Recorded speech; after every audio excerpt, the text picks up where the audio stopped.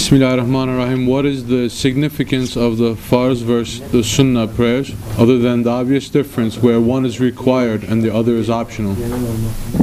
Well, this is the thing. You're looking at it as something that is obligation and something that is optional. But for those who love the Prophet ﷺ, and they're claiming that they love the Prophet ﷺ, there is no such thing as obligation and optional. It is not an option anymore. When you fall in love, nothing is optional. Everything becomes a farz. Everything becomes an obligation, isn't it? Yes, it must be. Because Holy Prophet ﷺ, those ones who are close to him, those ones whom he loves, are those ones, whatever that he does, they do it too. And they don't see it as something that is farz and something that is optional. They do it because they love him, and they're doing it to imitate him. And they're doing it because they get the blessings of that love, of the imitation. They don't see it as something that is optional. If I do it, okay. If I don't do it, it's still okay. They do it because they say, this is a sign of my love for the Holy Prophet. This is a sign of my love for Allah. And I need it. It is not complete if I don't do it. And really, if you sit down and you think about it logically, what is stopping us from making the Sunnat prayers, or the Nafilah prayers? We just finished the Isha prayers.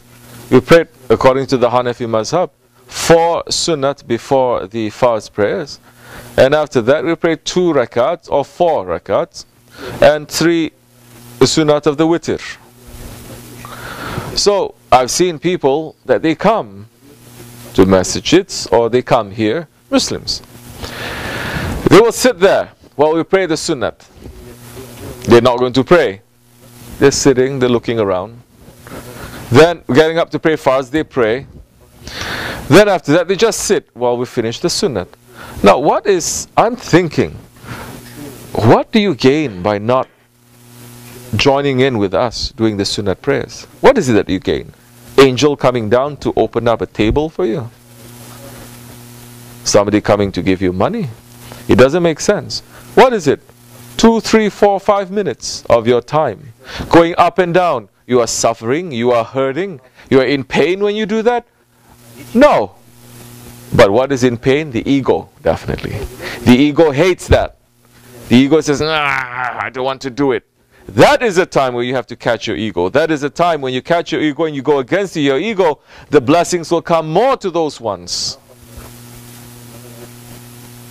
They refuse to. So it doesn't make sense.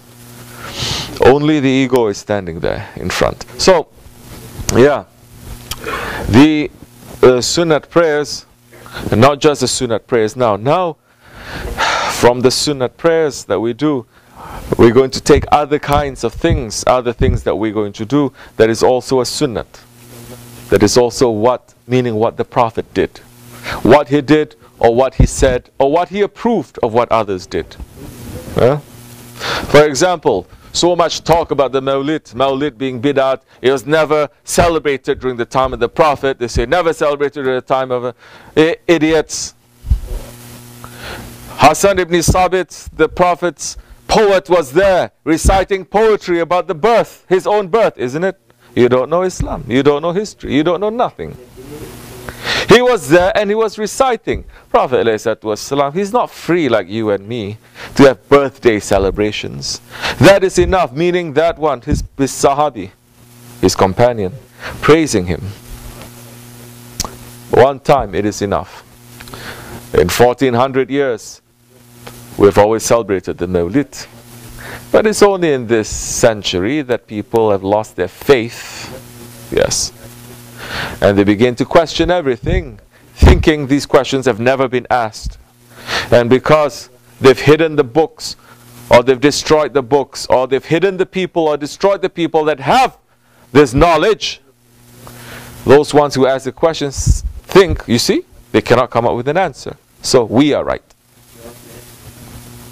But if we give them the answer too, they're deaf and they're dumb and they're blind and they cannot see. So what can we do? It's okay. It's a free world.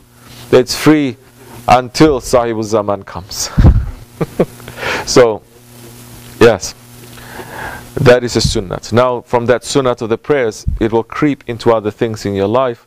Now you start to say, well, what about this? I'm going to add in my life. What about if I were to sit how the Prophet is sitting? That is also a sunnat. What about if I'm going to lie down the way the Prophet is lying down? What about I'm going to eat the way that the Prophet is eating? What about I'm going to do all these things that the Prophet is doing? Then slowly you are imitating the lifestyle of the Prophet ﷺ. And when you imitate the lifestyle of the Prophet ﷺ, Allah will love you. Allah will love you. That time, you're not going to see it as something that is optional. It is something that is an obligation. For the one who loves, it becomes an obligation. Astaghfirullah lazim wa atubu ilayh. Evet. Başka?